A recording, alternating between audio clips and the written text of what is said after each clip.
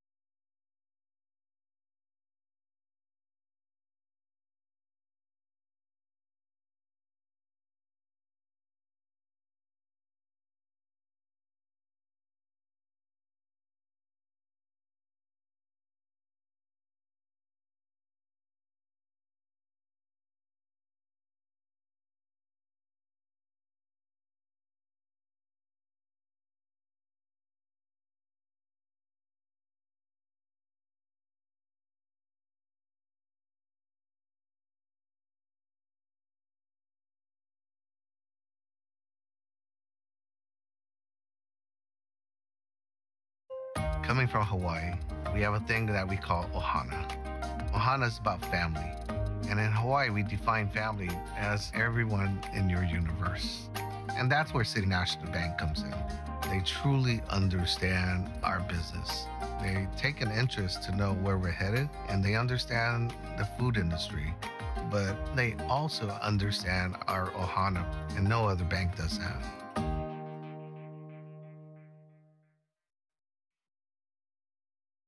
Good evening, and welcome to the Los Angeles Times Food Bowl Forum, Food Waste, Accessibility, and the Relationship to Agriculture, presented by City National Bank. I'm your host, Clint Schaff, with the Los Angeles Times. Tonight's conversation is part of our annual LA Times Food Bowl series in support of the Los Angeles Regional Food Bank. LA Regional Food Bank collects food from charitable organizations and other groups and distributes to people in need every day. With the help of 30,000 volunteers, LA Food Bank serves nearly 1 million people per month.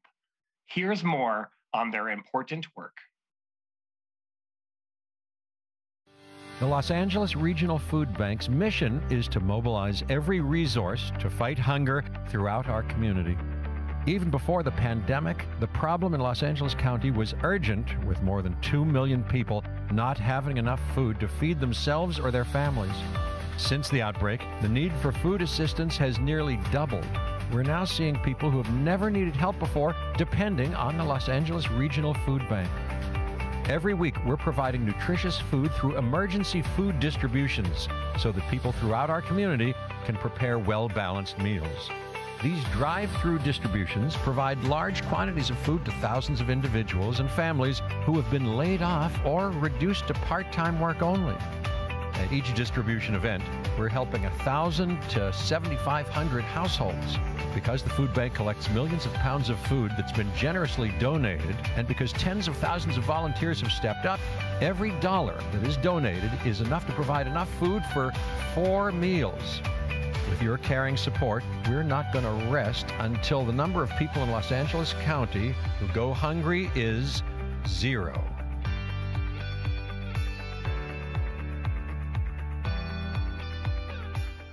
Thank you, LA Food Bank. For more information and to donate, please visit lafoodbank.org. Now I'd like to introduce you to my LA Times colleague, garden and lifestyle writer, Jeanette Marantos, who will moderate a conversation with our special guests. Please welcome Jeanette. Thank you, Clint. It's great to meet you, at least digitally.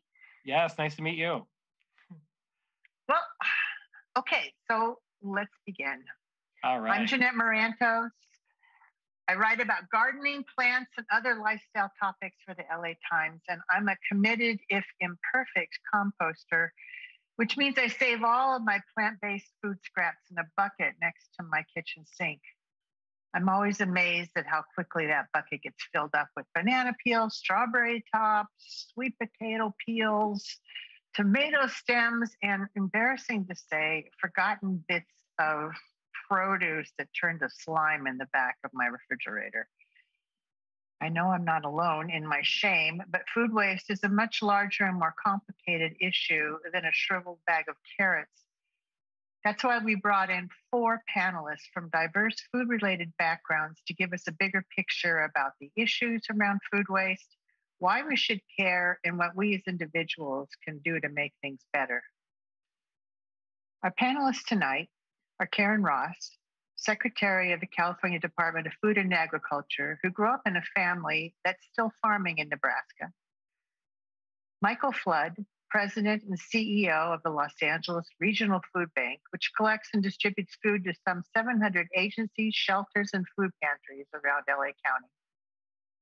Jamiah Hargins, founder of Crop Swap L.A., a company designed to grow food on unused urban spaces to create what he calls hyper-local green jobs and nutrient-dense food, such as the lush Asante micro farm in the front yard of a View Park home.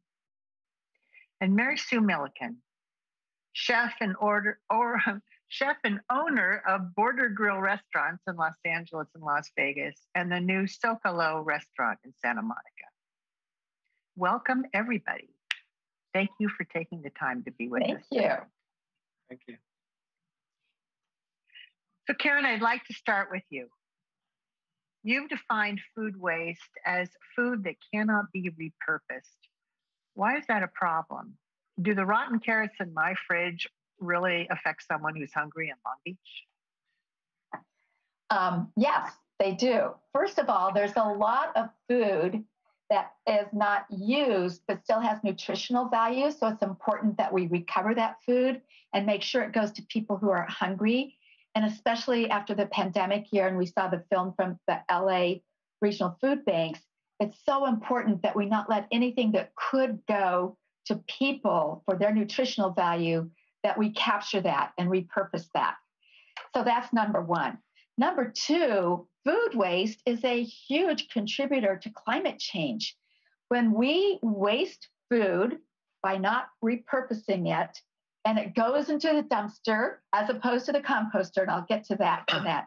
But when it goes into a landfill, that generates methane gas emissions. And methane is a short-lived climate pollutant that is so harmful, contributing to climate change. Landfills they're the third largest generator of methane emissions. So it is a big problem. And three, when we waste food, we've wasted natural resources, the land, the water, the labor, the inputs that it took to grow that food. So we're out of balance. And that's why I'm so passionate about avoiding food waste, preventing food waste, capturing food that still has nutritional value to give it to people in need, and to minimize the waste of our natural resources and reduce methane emissions by not allowing it to go into landfills. Mary Sue, restaurants often get blamed for wasting food. Is that a fair rap? How do you see the problem? Well, first, I think we need to understand, the history from a sort of sociological point of view. Our food system has been transitioning, and especially the transitions have been quicker and quicker in the last couple hundred years.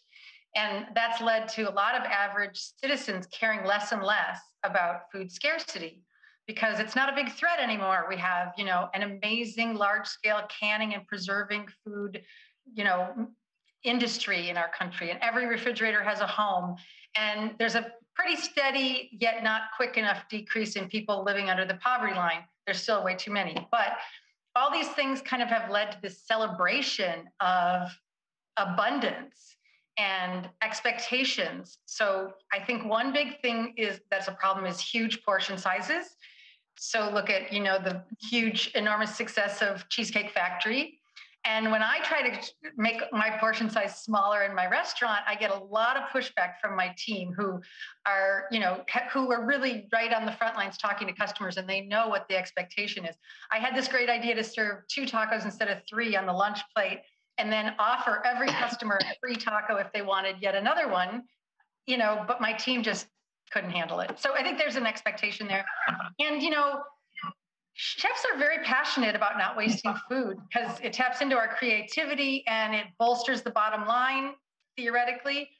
So if we buy food that doesn't get used, we go out of business. So, on the flip side of that, when we try to use every single part of an animal from nose to tail, or every part of a plant from the roots to the stems, to the leaves, to the flowers, the seeds, that all takes an incredible amount of labor, and labor is the most expensive thing on your plate.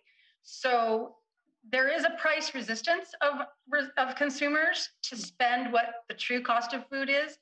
And so there's times when rescuing food out of the waste stream takes more labor than grinding it into, say, pet food or just letting it rot in the landfill, which creates those horrible greenhouse gases that Karen mentioned. So I think those are a couple ways that restaurants kind of interact with this food waste. Do you think part of the problem is that we equate quantity? We pay X amount of money for a restaurant dinner, and do we look at the money as buying quantity versus quality? I do think there's that. I think it's just been a long history of over hundreds of years of creating this expectation that we have an abundance of food.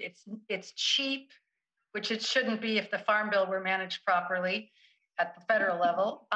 So we're definitely bucking against a very long kind of entrenched system that we have to work at changing. Jamiah, you grow food at Asante Micro Farm, a front yard farm that produces enough vegetables to fill 50 subscription food boxes every week. Can you briefly explain, just to start out, what a micro farm is and why you're focusing your work in areas known as food deserts?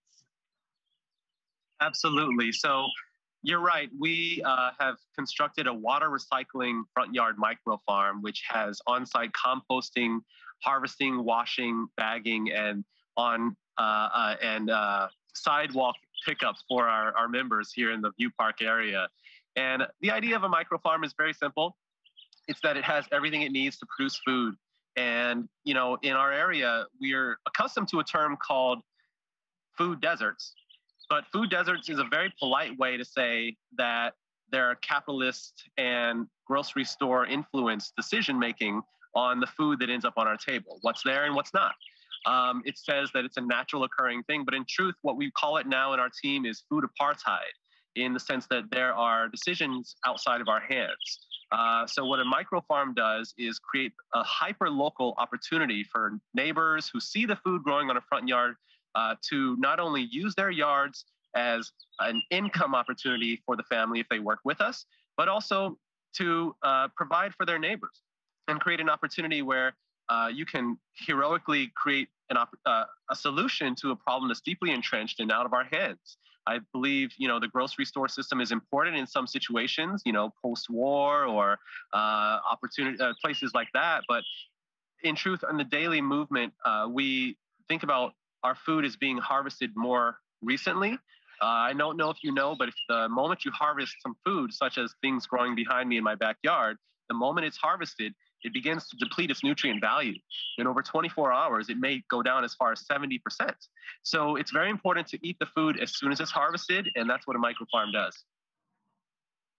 Well, first of all, this is a really serious topic, but those birds in the background, I feel like I'm in a Disney film talking about food waste. It's really wonderful. You've obviously created a beautiful environment anyway. But let's get back to the topic.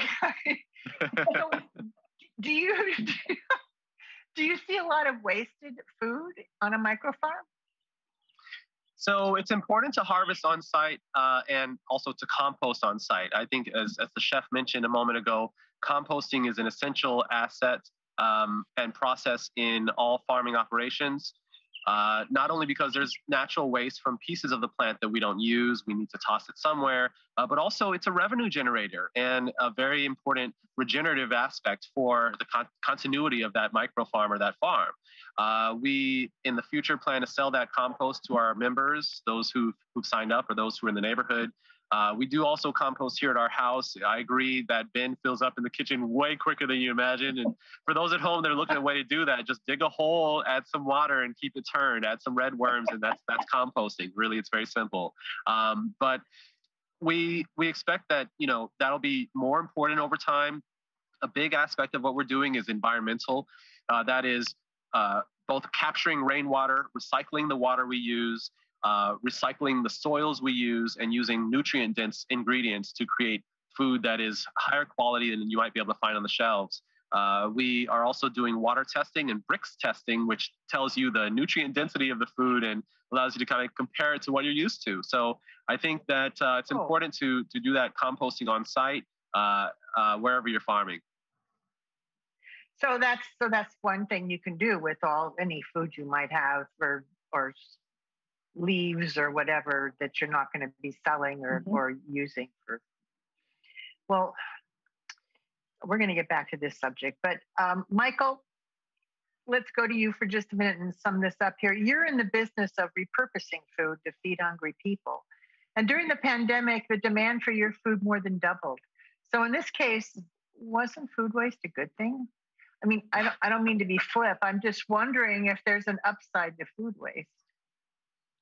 Well, there's an opportunity that food waste presents itself, and food banks got going many years ago. Our food bank back in 1973, because of surplus, nutritious, wholesome food that could get captured and distributed to people and families who need it. So, we are a prolific grower and producer of food in the United States, and especially in the state of California. And overall, that's a good thing. It's a very positive thing to be able to grow and produce as much food as we do. But the flip side of that is there's a lot of food that's left over. There's a lot of food that does not get eaten, consumed by the end user. And so food banks, to give you an idea, food waste is about 100, or surplus food, however you define it. It's about 100 billion pounds nationwide. Food banks tap into 4 billion pounds of that. Our food bank last year tapped into 160 million pounds of food from all those different sources. And we've designed programs. We've worked with Secretary Ross on a farm to family program through the years. We've worked with Mary Sue on what could be done with restaurants. We've set up an extra helpings program, and many ways to, again, try to capture the food that is still wholesome and really nutritious. We're really not interested in food that is not nutritious. That's not what families and individuals are asking for, and can get acquired and get to people who need it. So that really is the focus area. I know we'll touch on it later, but one opportunity for all of us is the biggest piece of the pie of food waste is household waste. It's about half of the food that's thrown away in the United States is from all of us buying food, thinking we're going to eat it. And unfortunately, you know what? Best intentions, just like I can't remember, was that a tomato? A shriveled bag of carrots. Oh, carrots. Yeah, sorry, I couldn't remember. So no, that is a huge issue in the United States. And as Mary Sue mentioned, food is relatively inexpensive in our country because we're a huge grower of food. But we kind of have an appetite a bit beyond what is really kind of good for the food system. And that does lead to a lot of waste. I know a lot of people are composting now locally. Some cities are allowing food scraps to go into green bins and the like. And we need more of that because, again, as Secretary Ross mentioned, the negative environmental impact of food going to landfill is a huge problem for us. Well, we're going to talk about composting, but Michael, could you just repeat that? I'm trying to wrap my head around that statistic. Did you say that there was 100 billion pounds of food that was, what was that figure earlier? 108 billion. Yeah, research is showing there's different USDA and other research organizations indicate that we're talking about 100 billion pounds. Not all of that is wholesome food that really is going to get captured or could get captured and consumed.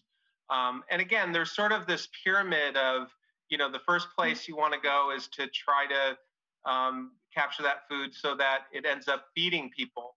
But there's other steps. We talk about composting. There's biofuels.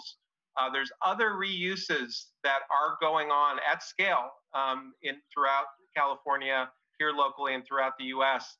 that does divert food waste from landfill, which really is the ultimate kind of goal because of, again, climate change, environmental issues, and the like. So that 100 billion is not, or 108 billion is not going into landfills. That's just in general food that is right. That's not used for its original purpose. Right. That's the piece of the pie. Food banks get about 4 billion of that and distribute it, that grows every year as we set up more programs to capture that food. Again, half of that piece of the pie is household waste. And then there's other pieces. So you're saying that 50 billion pounds of food is, yep, that's a lot of slime in the back of our refrigerator.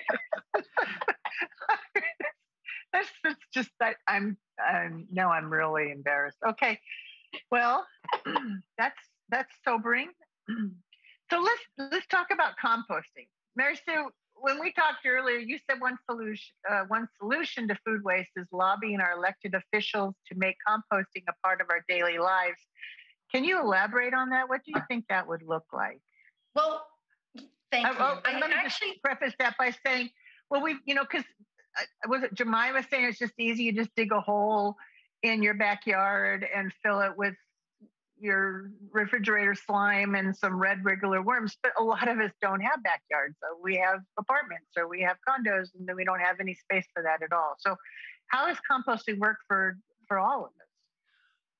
Well, in general, I believe that waste management is imperative. I would love to see LA County and eventually the state of California lead the way with incentives to households and to businesses that decrease the waste and, encourages all of us to be more really diligent about recycling.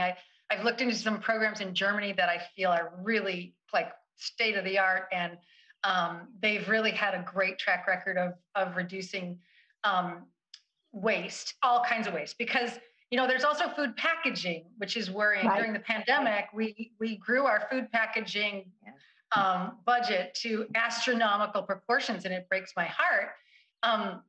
But to get back to composting, I think I wish it was as easy as digging a hole for me, because I'm never having that much luck.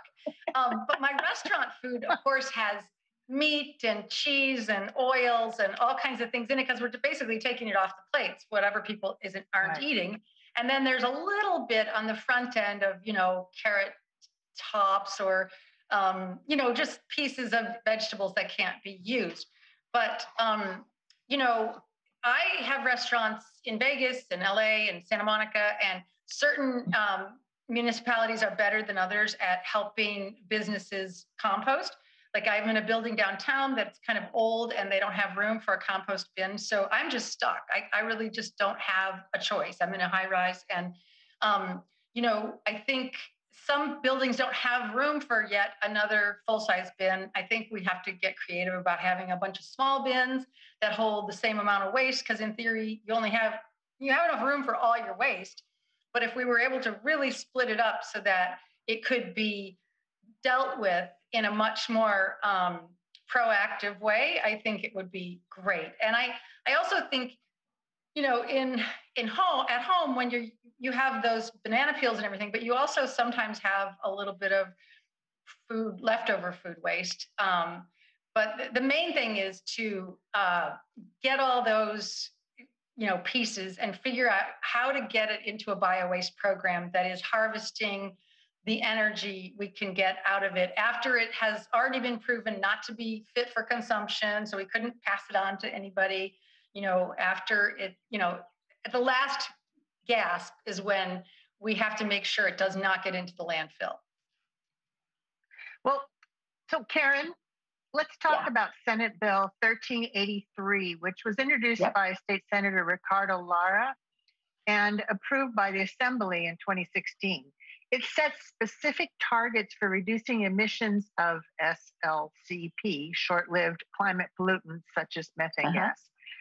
Specifically, the law says that by January 1st, 2025, we must reduce statewide disposal of organic waste by 75% from 2014 levels.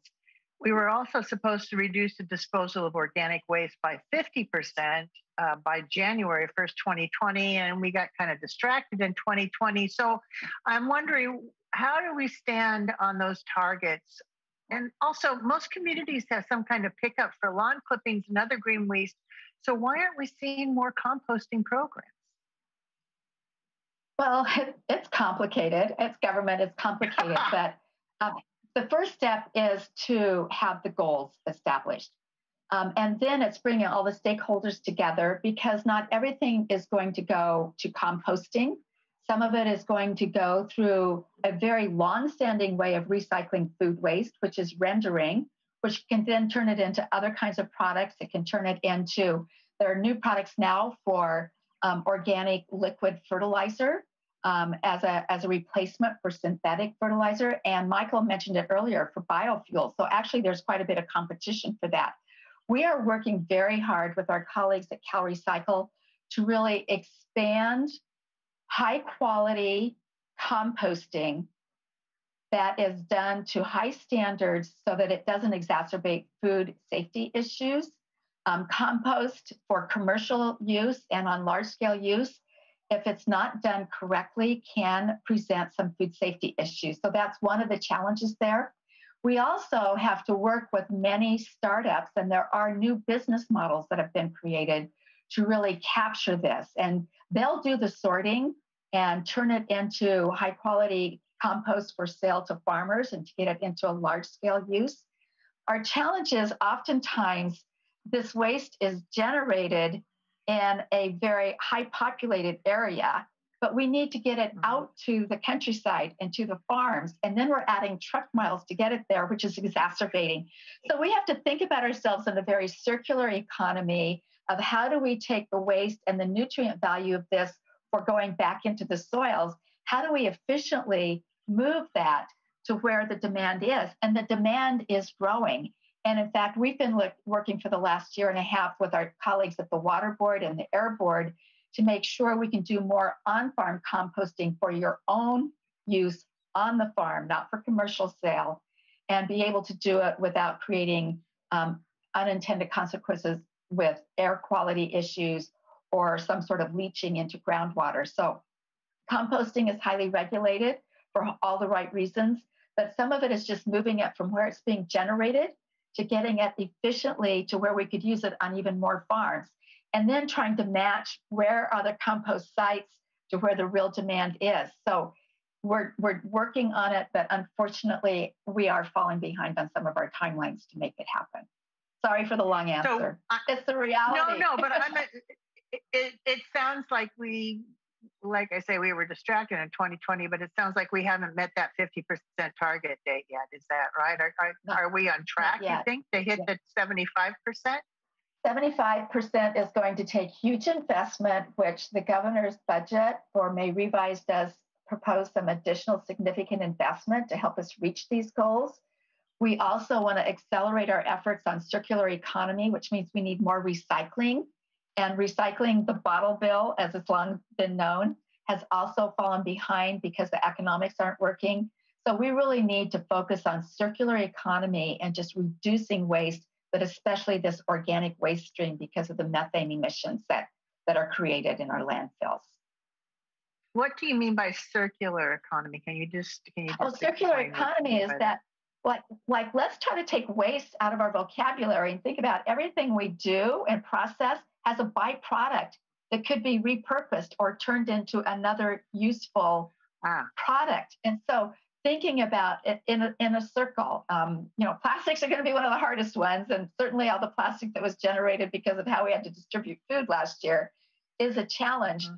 But there's so many new and exciting technologies that can be part of this. And so I just think it's about this transition to our green economy and really capitalizing on technology and innovation, which California is known for. And I think we can create new business models around really thinking about our waste streams differently and thinking about how do we capture alternative value streams from that and repurposing it. Okay. Well, I'm a dreamer. I feel like we could talk about that all night long. But so let's move on to something else that I wonder what kind of an impact this has on our food waste, which is sell by, use by dates. This is a mystery to me. Mary Sue, I have a friend who constantly berates me for paying attention to those little use by dates stamped on my food. She insists they're meaningless. I know food, I don't really agree with her. I've bought some stuff that accidentally where I didn't notice the food date and it was not good. So I think there may be some value in having that. But I know food safety is a huge issue in the restaurant world. What do you think about sell by, use by dates? Are they reliable? Is there some way we can do they contribute to this problem? Well, I'm so glad you asked the question because, yes, they undoubtedly really contribute to the problem in a huge way. I hate them. I believe they serve pretty much one purpose, and that's to get people to throw food away. And people are really easily frightened about their food supplies, and rightly so. But there's been a lot of big organizations who've successfully lobbied for these sell-by dates and done a good job of scaring people into throwing food away. Perfectly good food. But they're different, aren't they? There's sell-by and there's use-by, right? So sell-by is what the stores got to pull the stuff off by. Is that correct? And then the use-by is for me. I look at it and say, oh my gosh, I gotta throw it away because it's a week after the use-by date. Right. But being a food professional who's cooked for 45 years, I know that both of those dates are complete hogwash. And, we have an innate animalistic superpower called, smell, sight, feel. We can look at food and figure out whether it's going to hurt us or not. All of us are born with that. It's like a miracle. We don't need a Kellogg's to tell us when to throw the cereal away. We really don't. And so, I tell people, use your common sense. And also, I think back to sort of the compost question, before things are ready to go in the compost, get creative and think about how you can take those carrots that were going to be spoiling in like 3 days and pickle them, or, cook them and freeze them. Or, sometimes I have a huge tomato crop in my backyard and I don't have any time. So I just pick them, wash them, and throw them in the freezer just like that. Freezers are friends, dehydrators. Pickling and fermenting foods is a really good way to avoid waste. When you have those bananas or those strawberries that you just didn't get to, I put them in the freezer. I IQF them individually, quick frozen on a cookie sheet, and I throw them in a plastic bag. IQF, okay. When somebody wants a smoothie, I just pop them in the blender. Thank you for defining that. There's lots of tricks up my sleeve for not wasting one drop of food. This is really important. I want to get to this cooking question, but I want to ask Karen and then Michael too. I just want you to weigh in on this. Karen, from a government perspective, are these sell-by dates keeping us safe, or are they just a way to fool people? Who decides these sell-by dates? Yeah. We're only talking about a couple. There's actually probably a dozen terms that are used: enjoy by. I mean, it goes on and on. Part of it is because a company or a brand wants the highest quality possible, and so that's how they got them started, whatever it might be. So during the Obama administration, there was a real concerted effort by FDA, EPA, and USDA on food waste and trying to bring the national industry together to come to some sort of agreement on what it would be. Because interestingly enough, while food safety is regulated, these use of these terms is not. And they were trying to facilitate getting agreement of what would be the right terminology. And I think some of the momentum of industry, working themselves through this, I think we lost some of that momentum because the pressure's not there. And I think we just need to recreate that momentum.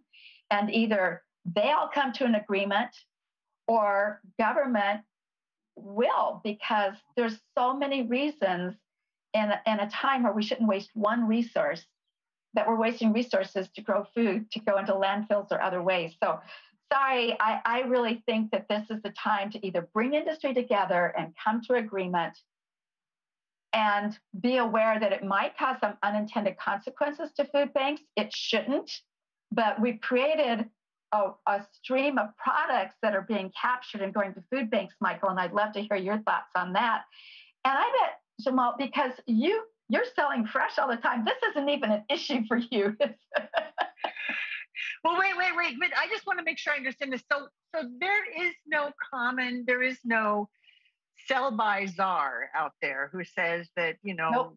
turnips need to be sold by, I mean, this is all just sort of randomly decided by the people in the industry? Nope. Oh, yeah. Okay. My friend is going to be, I'm going to be in so much trouble with her. Okay. Well, Michael, tell me, you must get a lot of donations from people who all know you want their expired date pancake mixes, and do you have problems? Yeah, that's not what we're looking. That's not what we're looking for. Actually, we appreciate the thought, but a lot of what we handle now is fresh. We certainly still see some packaged food, canned food come in. And I would agree that the current code date, expiration date, best used by date is incredibly confusing. And I would say, I would agree with Secretary Ross, this is a time to get back onto that, that trend of trying to figure this out. Because if we're going to set goals in California to reduce waste, then we need to have every avenue available to us to reduce that type of waste. So I think that's really important. And I'm not worried about it from a food bank perspective. As I mentioned earlier, you know, food banks nationwide are capturing about 4 billion of the 100+ billion pounds available. So there's still plenty of room for food banks to capture wholesome food. A lot of our growth, again, is in fresh, is in perishable, is in frozen. That's where the growth categories are, which makes sense. And I think the other thing I do want to mention to that issue, and what Jamiah is doing, is there's a big move to focus more on local food in LA and in other areas. And, you know, we kind of lost that here in LA. A lot of people don't realize we were the #1 agricultural county in the United States until the 40s, roughly 50s. And then, of course, we had a huge population boom. So I think local food is part of the solution in terms of both feeding people, food access, the environmental aspect of it. There's a lot of land available, and it doesn't really take much. I mean, he's the expert. He can tell you, it doesn't take a lot to really make a difference, right? Right, Michael. In fact, I think if we grew our own food in a more efficient way, hyperlocally, we would have a lot less food waste as well. A lot of us are aware that our government subsidizes farm production in a way that creates over-tilling and therefore hyper-depletion of that farmland. When the farmland becomes depleted, the food that's produced from it is less desirable to those of us out here. So really, I would love to see some subsidies push the other direction toward maybe creating an urban gardening endowment, something large enough that we could survive and grow our urban gardening initiatives off of just the interest, in the same way that we've prioritized endowments in other situations. I think it's an important aspect, and that when we grow the food this way, it's tasty, it's delicious. Just behind me are amazing corn and tomatoes and all kinds of amazing things that my daughter, my family, and I pop out and enjoy for breakfast, lunch, and dinner. And really, it's about having something that's growing naturally available. It is possible for folks who are in smaller living quarters as well, whether you're growing on a wall or a balcony or something like an apartment building where we grow on the rooftop and hire someone inside the building in order to keep it running. It's all possible. And that waste is immediately placed right back into the cycle. Whether composting becomes something that's compulsory, meaning like San Francisco, it's required, just like required recycling is, and you're taxed if you don't do it. Or whether or not, folks who can't do it themselves offsource it to organizations like LA Compost or their composting hubs around LA. There are ways to make it happen. We just have to reprioritize our finances and find opportunities where it's already working. I'm glad you brought up LA Compost. And Jamiah, I'm going to stay with you for a minute, because when we talked before the show, you mentioned that half the people who get your subscription food boxes say they're getting too much produce. So I know you're not just giving them armloads of food. So how do you decide the right amount for your boxes? And what is the real issue, do you think? Do we need more recipes? I mean, what's going on with that? It's partly culture and practice. We're not used to having so much salad available. My members, we've done surveys of our 50 members. Half of them say they're getting too much. Half of them say they're getting too little. I think part of it is adaptation. Get those people together. Exactly. And that's what happens. The nature of Crop Swap L.A. is the idea that you share with your neighbors. A lot of folks have done that with the extras that they have. But that also provokes us to open a composting element to our business, to allow our members to compost the extras. We take it extra, we give them back, fresh compost, and encourage them to grow in their own garden. But, mostly it's about culture, right? We are used to thinking about a snack as something that comes in a crunchy, flashy, loud plastic bag, when in reality, a snack could just be something like one leaf from a piece of lettuce. You don't need a whole salad with an arrangement and salad dressing and a bowl and a fork and all that situation. You might just need one piece of lettuce from your fridge and you walk on and that's your snack. So, part of it is practice. The other part of it is availability. The largest part, in fact, is that we're not accustomed to having this much fresh, green, crunchy things nearby. We're used to it being a commodity, that it's something we pay a premium for and drive halfway across town to get. But in reality, it's something that could literally come from your neighbor down the street. And when that transition occurs, our entire diet, our practice, our lifestyle, and our traditions begin to transform as well. We can see that cooking is actually a meditative process, and it's one thing that brings the family together. Not only the cooking, the eating, the enjoyment, the discussion around the food, but also what we want to bring to our own lives. So I encourage folks to think about the volume of green and veggies that we are accustomed to, and ask ourselves if what our customs are what we really deserve. Well, I want to talk about cooking because this is a pet peeve of mine. But before we do, there's an important question here, Michael, I want to ask you, and that's about distribution supply chain. Last year, I wrote an article about farmers in central Washington who had 1 billion pounds of potatoes they couldn't sell or even give away during the pandemic because of distribution and transportation issues. Those problems came into sharp focus during the pandemic when many restaurants closed and stopped buying the produce farmers had already grown and needed to move because they had a new crop coming in. In the meantime, you were seeing twice the demand for food from suddenly impoverished people who were put out of work by COVID-19. So during this year, I mean, we've got agriculture. This whole topic about specialized agriculture is, again, a whole evening's worth discussion. But what have we learned about our supply and distribution change in this past year, and how does all that affect food waste? Well, I was on a call recently with many others throughout the U.S. with USA Secretary Vilsack, and his view of it, he's back into office. He held that role during the Obama administration.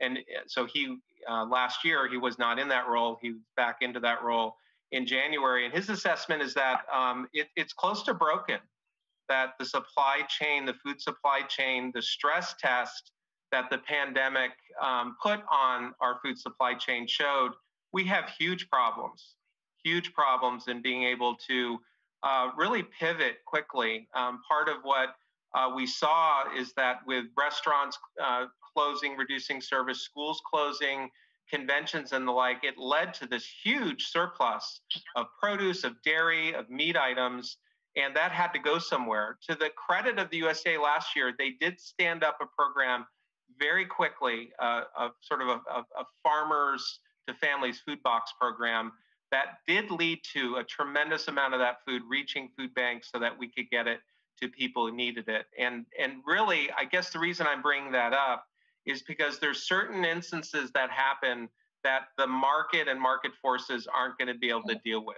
That it does take USDA or state of California in some instances, or someone to step in order to make some type of difference and to change the results that are going on. So our distribution, it's a little bit your earlier question, isn't sort of food surplus, food waste, the opportunity, or isn't there an upside of that?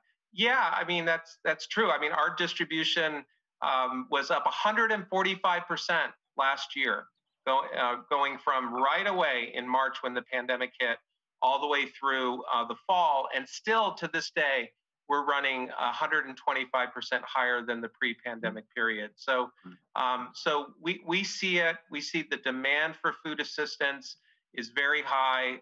There is food there that we're able to capture.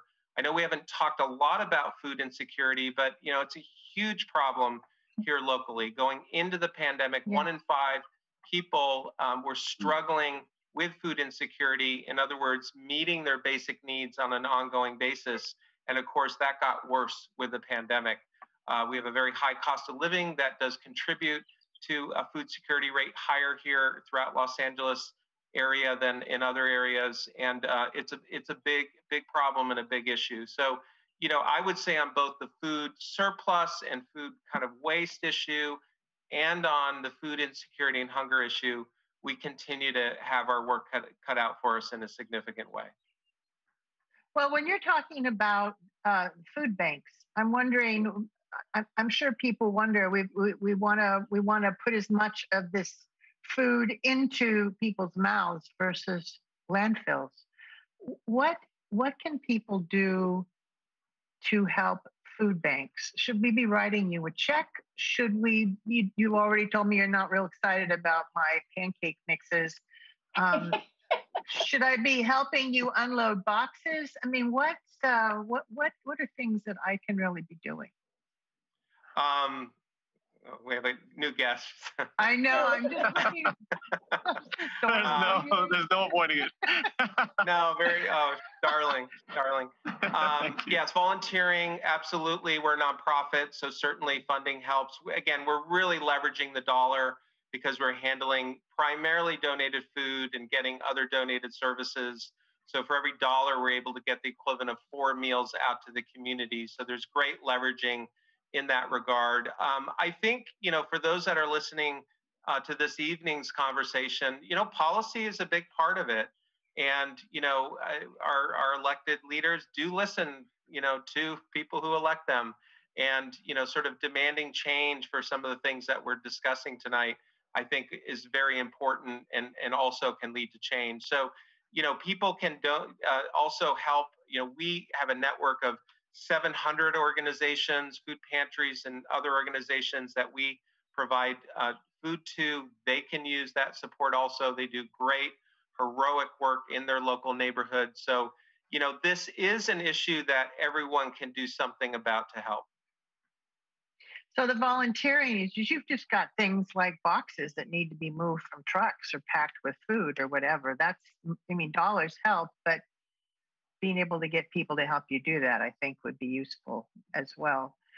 And could I go ahead, Karen, please? I just wanted to add that writing a check to food banks is a really important thing to do, because there's food that's donated, but there's also food that's in the marketplace because of Mother Nature is not the most predictable person sometimes on yields.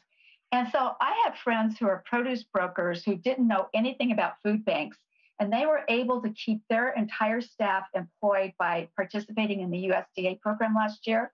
They have created a nonprofit to continue to source at very good prices because they know the marketplace so well, to be able to supply food banks. And they think of food banks as a third channel of distribution to prevent waste and to help meet the food security needs of people.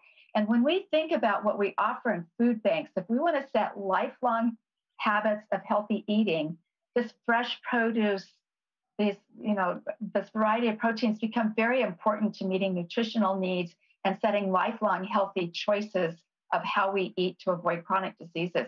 I just think it's a hugely important topic, and I want people to know that there's many things they can do to help with their contributions as well. Sorry, Michael, I just had to put that in. No, but I'm gonna keep going on that subject as well too. Just one thing, and you won't tell me if I'm wrong about this. It seems to me that part of the problem with food turning to slime in our refrigerators is that we buy this beautiful produce and then we don't know how to cook it. And I say we, I wonder how important, and maybe this is just me being on a soapbox, but how important is it? How much of a difference do you think it would make if people knew how to cook? Mary Sue, I'll start with you. I mean, you're in the restaurant business. Obviously, you benefit from people not cooking, but I've also written 5 cookbooks, and I've taught cooking on television, and I love inspiring people to cook. So I would say that it is huge.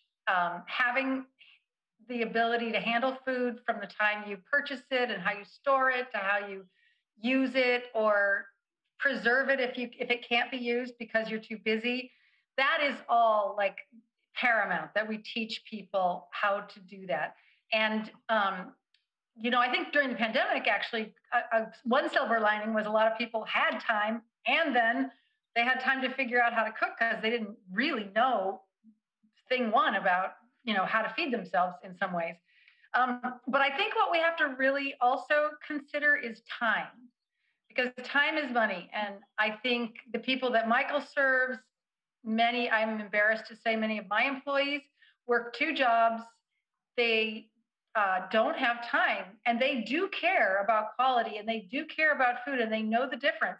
But time is what it takes to process food, to grow it in your backyard, to harvest it and store it, and especially vegetables, which is of course the thing that we want them to eat more of, because it creates a healthier body and it creates a healthier planet. And you can get your sort of nutritional high from proteins really fast and easy, but to get it from vegetables takes more time. So I do feel that there's the bottom line is, labor is costly, and workers, in the food industry, from the farm all the way to the fork, are not paid what they deserve, and they don't have benefits that they deserve.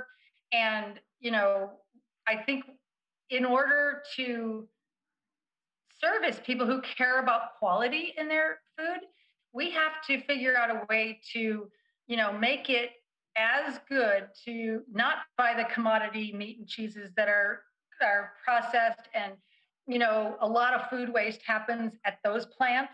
And a lot of that food gets put into the pet food chain because it's just too costly to pay for labor to actually break down the animals and use all those different bits.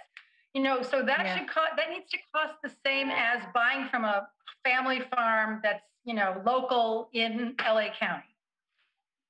Well, Michael, and we're gonna be wrapping up here in just a minute because we just have a couple minutes left. But Michael, I just want to ask you, for hungry people, how big an issue is it that they don't have the food or the equipment? They don't have the time, or maybe they don't have the skill to cook. Is that an issue? Is just being able to cook, or knowing how to cook the food that you give them, a bag of rice or a bag of beans or whatever? I think the surveys we do is it's more on the vegetables, as Mary Sue is kind of highlighting. A piece of fruit, people know generally what to do with a piece of fruit. That's more straightforward. We do have, unfortunately, a very high unhoused population in Los Angeles. So again, another part of this that makes it more complicated, perhaps, than in other areas. But it is an issue. I think the overall overarching issue too of nutrition education, and in terms of just things that are not nutritious and really can do you harm from a food standpoint. Those things are marketed very, very heavily, and so it's both cooking and also the other issue related to nutrition education and the like, and that is definitely an important aspect of this. But you raise a good point, Mary Sue, too, that a lot of people just finding the time to actually do this. It'd be lovely if we all had, if things were different in that regard. So I hear, we need more resources for people, more time, more interest in composting, louder voices to our legislators. I just quickly, for all of you, I'm going to ask each of you to just tell me what you hope people will take away from this session regarding food waste, or just what do you think is the most important thing? And we need to keep our answers fairly concise here. But Jamiah, let's start with you. I think the most important message for food waste is to grow food you don't want to waste. Grow food you don't want to waste, and that you can share, because I don't know if you know or not, but food that's in a can from 70 years ago will likely have a higher nutrient density than food in the can that you just bought today. And that's because back then it was grown in nutrient-dense fields and had better inputs. And so we just have to make a concerted effort to create what we want, and then make a financial commitment, both as a society, as institutions, as individuals, as a family, and put our money where our mouths are. I'm wrapping my head around a sell-by date that's 70 years old, but I love that. Mary Sue, what do you think about this? What do you want people to take away? Well, I would love people to take away grab the torch and help us fight for the political will to support a healthier food system all the way around, from farm to fork. And then I would also say, to inspire you, that cooking is a blast, and it's a great, easy way to bond with your spouse or your family, and a good way to take control of the impact of your food choices. Because if you're stuck just depending on restaurants and you don't know what choices they're making. And so I think you take control of your own impact on the food system. Yeah, control that lettuce that's molding away in my refrigerator. Karen, what do you want to take away from this? So, very importantly, each one of us can make a contribution in a positive way by our own choices and our own behavior, whether it's saying, I do want a smaller portion, or making sure if I don't eat all of my restaurant meal, when I take it home, I'm actually going to eat it the next day. Leftovers are okay. And that I'm going to buy only what I'm going to cook this week. Like, if we connect the dots of what the impact is of our decisions, that we each think very intentionally about the food we're purchasing, how we're going to prepare it, and we're avoiding the waste. That's number one. And two, let's invest and continue to support what Governor and First Partner have started with Farm to School, first rounds of grants. It's about, from a very young age, learning about healthy eating and that it's fun, that gardening can be fun, and preparing your own food can be fun. Like, this is holistic approach to the child mind, body, and their spirit of being able to be self-sufficient and understanding how they can grow to be their healthiest and best self ever. So lettuce leaves can be snacks. I like that too. Michael, we're going to give you the last word. Thank you. Well, I think my fellow panelists said it well with their comments, and so I had to come up with new items as they kind of kick down their list. I would say in Los Angeles and in California, I would like people to know that we are far ahead a lot of states and a lot of metro areas. So while we're highlighting, again, challenges, that's how you get better. You set ambitious goals. That's how I think goals are ultimately achieved. And so that's one thing I would like people to know, that we have a great entrepreneurial spirit here. We have a lot of can-do people. A lot of people in the private sector and government that want to see change and are affecting change. So I think that's very positive. And I would just say also, this is similar to what has been said earlier. This is definitely something everyone can do something about. This isn't some huge issue way over there. Oh my gosh, there's nothing I can do about this. God, 100 billion pounds. How can I affect that? I think, what we heard today, growing food locally, all the different things we talked about in the last hour, there are things that we all can do, ourselves included, we all can do to make a difference. This has been great. So I want everybody to now go to your refrigerators, pull out that bell pepper that's starting to look a little wrinkly, and make a stew or something with it. And I want to thank you all four of you, for joining us tonight. And Clint, back to you. All right. What a great conversation. Thank you, Jeanette, and to our four panelists tonight. And everyone, let us turn up the beat. Those are 3 food puns there. So I hope that earned your respect. And let's all address food waste. Allow me to thank our partners, starting with our presenting partner, City National Bank. This evening would not have been possible without you. Thank you, City National Bank. Please support our charity partner, Los Angeles Regional Food Bank. Take a moment to visit the link in the Zoom chat window to donate now at www.lafoodbank.org. Also, join us in celebrating the LA Times 2021 Gold Award and Restaurant of the Year Award winners at a special brunch and dinner events. These are taking place July 11th and 12th at I don't want to mispronounce these names, Fenekite and Grelagetza restaurants as part of Food Bowl. For tickets and more information on our upcoming Food Bowl events, please visit lafoodbowl.com. You don't want to miss those events, July 11th and 12th. I'm Clint Schaff with the Los Angeles Times. We're so glad you joined us, and we hope you had as much fun as we did. Thank you and good night. Coming from Hawaii, we have a thing that we call ohana. Ohana is about family. And in Hawaii, we define family as everyone in your universe. And that's where City National Bank comes in. They truly understand our business. They take an interest to know where we're headed, and they understand the food industry. But they also understand our ohana, and no other bank does that.